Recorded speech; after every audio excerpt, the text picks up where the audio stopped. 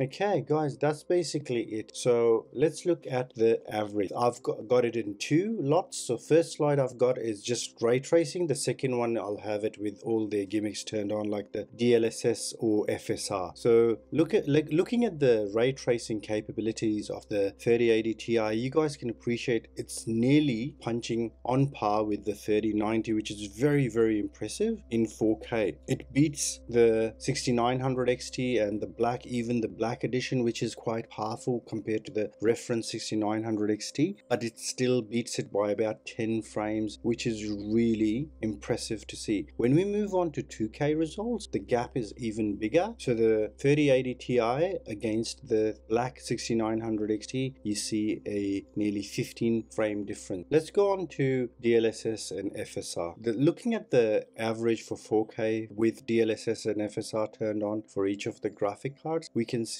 that Nvidia cards are better. The 3080 Ti is 115 frames, okay, while the Black card is 96. That is a massive 20 frame difference. When we go to 2K, we see an even bigger difference of nearly 50 frames between the 6900 and the 3080 Ti. Now, what I want you guys to consider, one, the 3080 Ti hasn't dropped in price at all. The 3080 Ti, I'm still, as of the review being done, today is June, okay? I've recorded this in the end of June 2022, and the 3080 Ti is still priced in Australia at 1699, okay? So that's Australian dollars. A AIB 6900 XT I saw for a low of 1159, so that's a no-brainer. In that case, I would go for the 6900 XT. Even with the lower performance, the price difference way massive. That's one thing to consider. The second thing to consider for some reason in Australia, the XFX 6900 XT costs about $2,400, okay? Whereas in the US, I saw it as low as $899, okay? This was both on Newegg's website. So Newegg's Australia was selling it 2,400 Australian dollars, and you guys might be thinking the exchange rate. No, the exchange rate should only compute to about 12.99 Aussie dollars based on the 8.99 maximum, absolute maximum. You guys might be asking, why wouldn't you import one? Importing one would probably be hit with import fees because it will go over the 1,000 Australian dollars. From memory, we have a 1,000 limit on electronics, so if it's costing below $1,000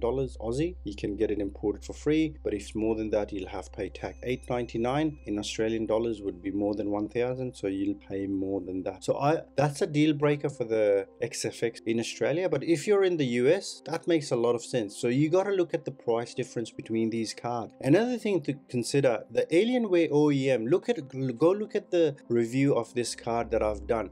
I'm not too impressed by it. So if you can get your hand on any AIB 3080 Ti, it'll probably be, if not better, the same as this. And if it's better, it might be better by another 5 frames. I'm not sure, because the black is easily better than the reference 6900 XT by about 5 frames in every single test that I've done. Now, given that, if you're just wanting something that's really cool, the 3080 Ti makes a lot of sense. The 3090 doesn't, because it's a whole lot more, and for gaming there's a lot of issue with the memory at the back not being cooled properly. Of course, you can have the argument of going for the 3090 Ti, but that's costing a lot. I saw it for about 2,500 Australian dollars at the lowest, and it got sold out. But having said that, that's nearly as much as the black 6900 XT, and in that case I would go for that because that's a much better card. But for gaming, I think the 3080 Ti just hits the sweet spot with the VRAM. The VRAM on the 3080 is 10, it's not that much. 12 is perfect, nice and future proof. I don't see games demanding much more than that in the next couple of years. And the 16 gigs of VRAM on the 6900 XT is too much. Now, I am thinking of doing a comparison of DLSS and FSR, but if you're looking at ray tracing alone, then I would still get the 3080 Ti. But if you're looking at DLSS and FSR, so what I did was I was playing a few games such as Cyberpunk 2077 and Deathloop and a few other games, and what I did was, like, on the same exact system, I played with the 3080 Ti with DLSS turned on, and I played for a day or two. Then I pulled out the 3080 Ti out of the system, put the black 6900 XT, gave the graphics, gave all the drivers a fresh start, installed all the drivers as fresh, played with it. It's a lot more fuzzier. Even with no DLSS and just normal playing, no ray tracing, no DLSS, the graphics were a bit fuzzier, especially when you turn on FSR. If you turn FSR from ultra quality to any preset like quality or performance and stuff, it gets really fuzzy. There's artifacting going on, there's shadows are everywhere, you know, there's shimmering going on, so where the things would shine. So in that sense, DLSS is the king in my opinion and in my experience. And there might be AMD fanboys out there that get offended by this, and I appreciate that. Look, I got, for my personal use, a XFX 6900 XT at the time when it was costing nearly $2,000. So I went AMD CPU on my gaming system that I am using personally. So I want the underdog to do better, but when the underdog is getting whooped like this with coming out with FSR, yes, FSR is great if you've got an old GPU. Yes, FSR is a nicety to have in the face of DLSS, but when you're comparing the best card, the 6900 XT, against something like the 3080 Ti, and you're going, I've got FSR, and thinking that that's the same as DLSS, it's not. DLSS is so much sharper and clearer. It's day and night the difference. You guys have to try it out. I'll try and incorporate some videos as well, and you guys can look at it and make a decision yourself. But anyways, that's basically it from me, guys. I hope this video gave you a bit of an idea. So if you're just wanting the best RT experience with DLSS and clarity, I'd get the 3080 Ti. But if you want something cheaper, I'd just find a 6900 XT AIB version. If you can get the SFX card for around $1,100 Aussie dollars, that's a great buy. But if you can't, then I would get some other AIB. The 6900 XT is a really good card if you're not using RT. It still has a bit of fuzziness, and the driver support isn't as good as Nvidia, but the price difference is massive. I'd look at the RTX 3080 if I wanted, but the RTX 3080 isn't as powerful as the 3080 Ti. The 3080 really takes the ball up to another level. Alright guys, thanks so much for watching it to the end. I hope you enjoyed it. Take good care. Bye bye.